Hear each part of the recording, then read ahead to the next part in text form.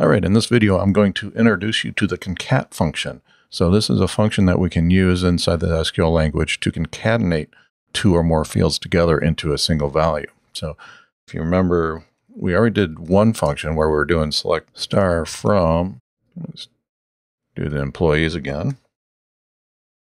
So remember, we're doing the select star, or I'm sorry, the function is count.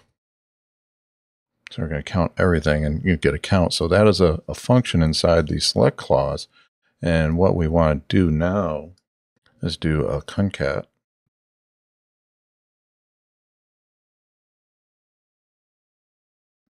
Like so.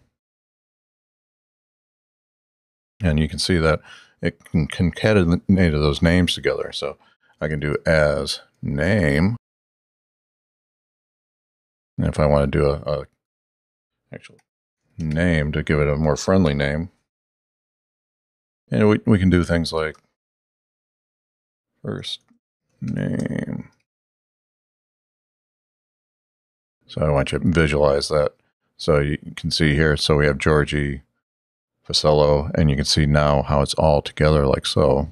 But the problem is that we now have that all mushed together, and we really don't want that. So what we can do is come up here and do single quote, space, single quote, comma, and that's going to tell the concat function to put a space in there. So now we could run that again.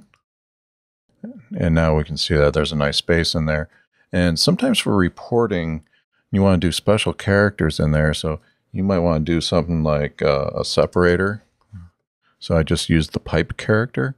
So I can run that again.